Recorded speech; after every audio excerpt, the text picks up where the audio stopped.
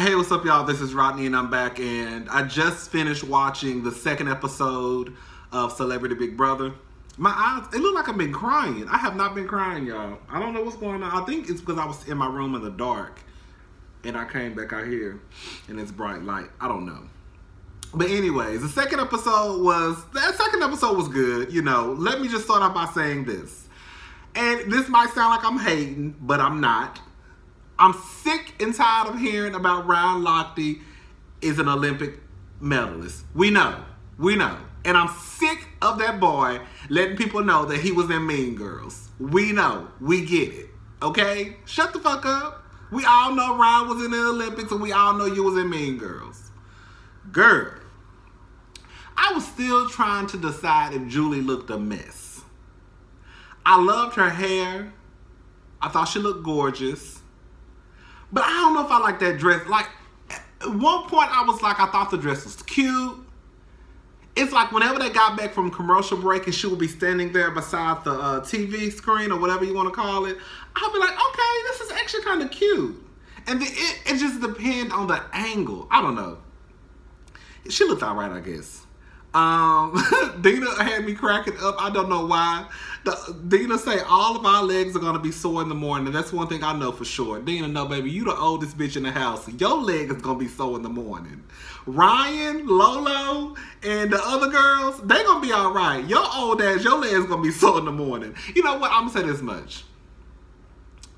Dina seems like a nice woman. You know who I actually like, y'all? I like Anthony Scaramucci. Is that his last name? He really seems like a nice dude. It's sad, and I will be the first one to admit it. It's sad that when you see these people who work for the Trump administration, like, because I don't really know how somebody who's even halfway decent could work for someone like Donald Trump. But if you take away the fact that he worked for Donald Trump, he seems like a very nice person. Like a nice person. It's weird. I don't know. So anyways, Ryan Lochte, hold up. Let me look at my notes first. Hold up. I was going to look over my notes before, but I was like, let me go ahead and make the video. Oh, okay.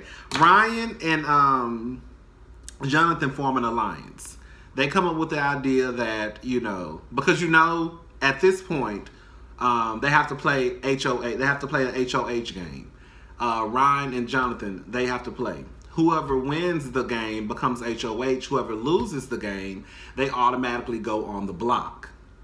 So of course they're trying to get the numbers together. So if either one of them go on the block, you know, they'll be safe. So they come up with the idea that it's going to be Ryan and Jonathan come up with the idea that it's going to be them.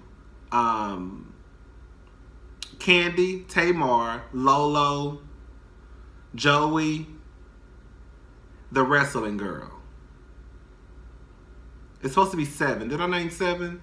Okay, the wrestling girl, Tamar, Kandi, Lolo, Joey, yeah, Ryan, and Jonathan. So they have it. They think they have the numbers on their side. Tamar tells Kandi was in the bathroom doing her hair. She tells Kandi is cool with it, you know. Lolo was going to tell Joey. Joey looked like a small ass nigga. That nigga looked tiny. Anyways, Lolo and Tamar were in the fitness room, and they were going to tell, Lolo was going to tell Joey. Joey shot it down before Lolo could even say anything, thank God. It was so like, you know, one of those situations, you know, like those situations when you see what, like, you may like somebody and then you're probably going to ask them out on a date, and then they start talking like, yeah, I'm not dating right now. Fuck these niggas. They sorry as fucking you, like, and you was just about to ask them that they want to go have a drink or get some coffee or something, and now you sitting there like, ugh, I was going to ask you that you want to go get a drink, but you just went on this whole speech about fuck these niggas ain't shit. Okay. That's how it felt like to me. So Lolo was like, okay, because Joey was basically like, he didn't really believe in alliances. At first I was confused because I was like, is he saying that he just doesn't like the word alliance, or he doesn't believe in alliances? So I was confused about the whole thing, but basically he didn't want to be a part. He's not in the alliance, basically. Ryan basically, is excited because while he's in the house, he can still train for the Olympics. They have like a pool in the back. I thought it was a little bit weird that people would just like it was just like a regular, like I guess a pool that you need if you don't have the necessary pool that you need to train. He called it was it a pressure pool? I don't know. I don't swim. I don't know how to swim, so I don't know. I don't know shit. I don't know nothing about those goddamn pools. But I need to turn my TV off. But anyways, so everybody was outside watching him. I thought it was a little bit weird just for the simple fact that he was only in like a bathtub, basically. And I was just like, okay. At first I was like, okay, Ryan is about to go swim, blah, blah, blah. And then it's like, okay, girl, I'm not going to just sit here and just watch him like in a bathtub swim. It's one thing if he was actually like in an Olympic-sized pool and we could sit back and just watch him do his thing. You know? I thought it was weird a little bit. What else? Oh, the girls were trying to form an alliance. Tamar, Candy, I don't know the wrestling girl, and Lolo. I thought that was cute. I thought it was real cute. The wrestling girl walks in. They were already talking. And Tamar was like, oh, hell no. Basically trying to like change the conversation because they didn't know who was walking into the room. They play the HOH game.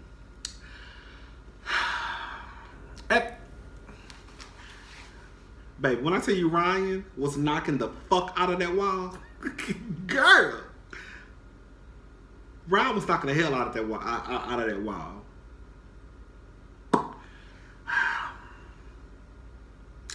I was just like, okay. Because at first, I'm not going to lie, I was just like, what does him being an Olympic swimmer have to do with this?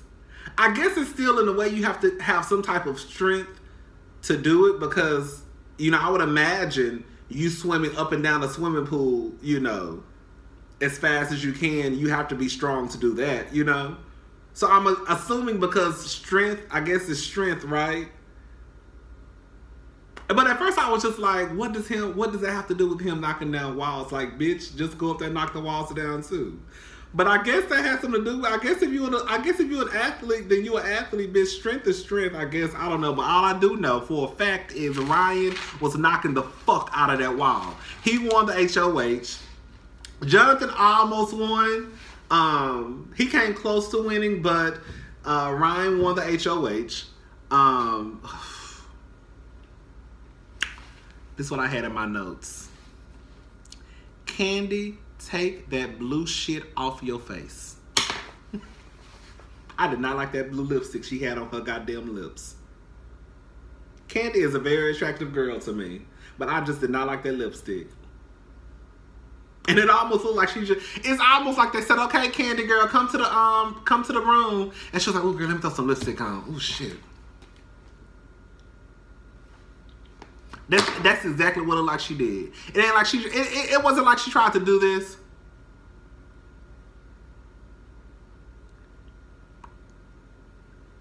I don't know how you put on lipstick.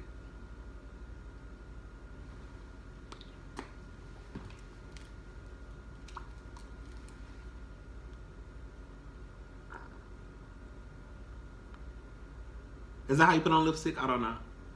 Y'all get what I'm trying to say. Like, it wasn't like she really took her time.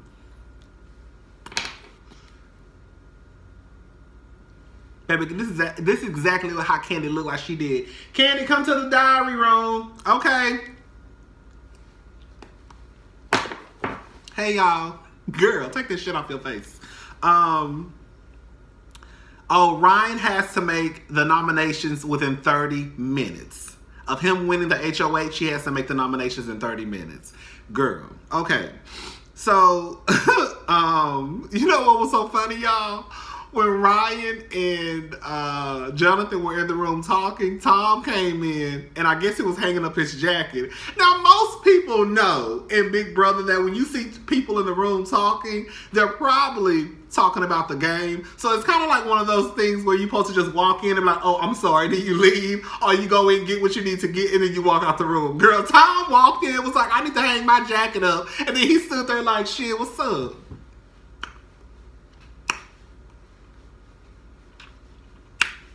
Girl, they was sitting there like, okay, girl, when you gonna leave, girl? We got something to talk about.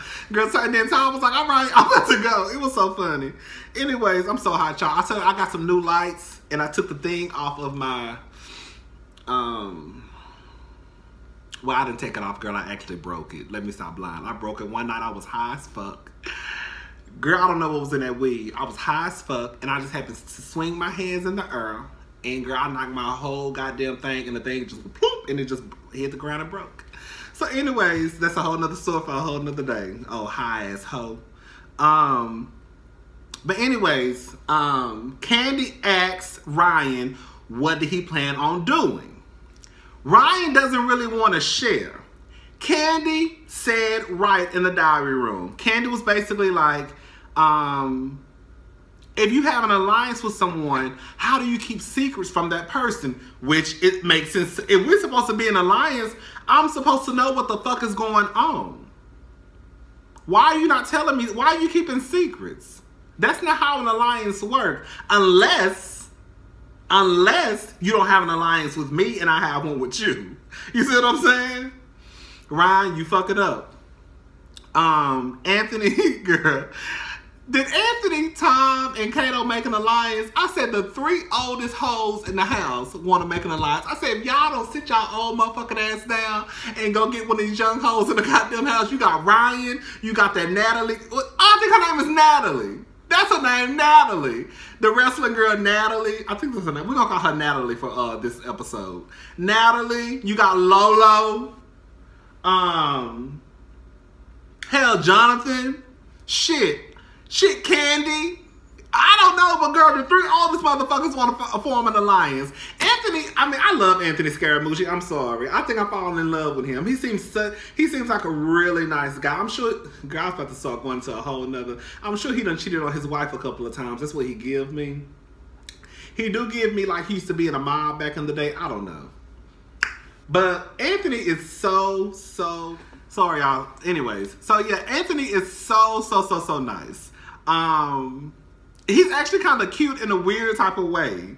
I don't know. Anthony is like, I feel like Anthony will be like the person, like, I don't know. He just seems like nice to me. It's so fucked up. And I know I already said that. It's so fucked up that sometimes we take, especially like in today's climate with this whole Republican and Democrat and the racial climate, like, I think people have more in common than, if you just take away the whole, oh, you are Democrat or Republican or whatever you are. Anyway, I'm getting off subject. Ryan tells Lolo and Tamar about who he was thinking about putting up. Candy walks into the room and she asks a valid question in the diary room. If we're supposed to be an alliance, how are you keeping secrets? But then on top of that, like, I just asked your ass about who you were putting up and you didn't want to tell me. Then you turn around and then you tell Tamar and you tell Lola. Hold up, y'all. You turn around and you tell Lolo and you tell Tamar. Like, nigga, it's one thing if I ask you and then 2 days later I see you talking to somebody else and you made a decision. But you literally only had 30 minutes to come up with, you know, who you were putting on the block. So what changed from the few minutes ago when I asked you up until now? See, Ryan, you fucking up. And then, you know, I think Candy is a businesswoman, so Candy probably got more sense about what's going on in this game than we probably want to give her credit. Well, that a businesswoman don't have nothing to do with Big Brother, honey.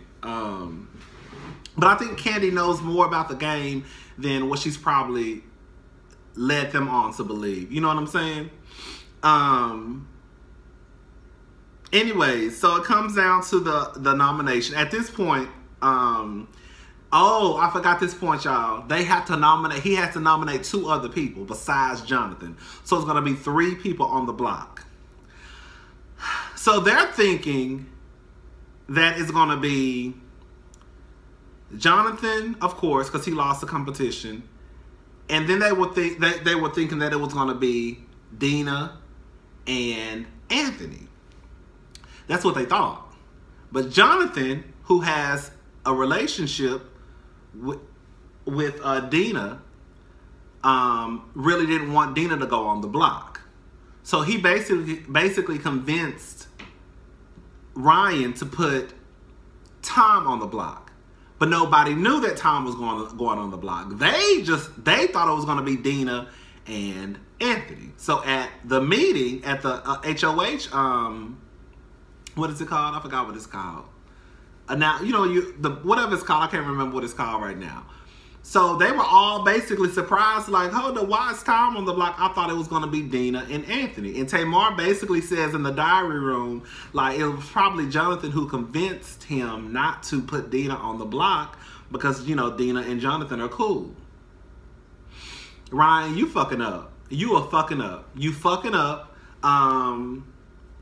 You not doing this right. The last thing you want to do is go against your alliance. You know what I'm saying? Because the truth of the matter is, if all them hosts flip, it's more people that will be against. You see what I'm saying? Like, you basically throwing everybody off in your group to the side. Like, they don't know what's going on. The only people that know what's going on was you and Jonathan. So what you about to do is make you and Jonathan the outcast of your alliance, and them other bitches gonna come for y'all. So Ryan, you better be careful, girl. Jonathan's gonna get your ass caught up. True C.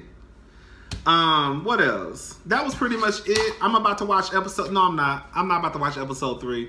I'm about to go to happy hour. I'm about to give me something to eat, and then I'm gonna come back, and then I'm gonna watch episode 3. And then I'm gonna make the video. So yeah, I'm gonna do these reviews. I told you it might be late, but bitch, I'm gonna do them though. So yeah, episode 2 was good. The drama is starting already. Bitches is already calling shit out. Everybody is confused. Ryan, you about to go home because they gonna look at you as though you being shady as fuck, what you low-key really are. You don't want to tell Candy what's going on. You taking advice from Jonathan to save Dina with her old ass. You know what I'm saying? Like, you are not letting your alliance know what's going on, and that's the last thing you want to do. Especially when the truth of the matter is you don't have the numbers. Because if they think that you and Jonathan are working together, which y'all are, but if they even think that y'all working together, what you think they gonna do?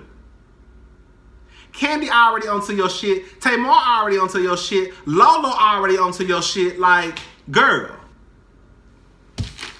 Anyway, so yeah, that's all I got to say. I ain't got no more. Bye, y'all.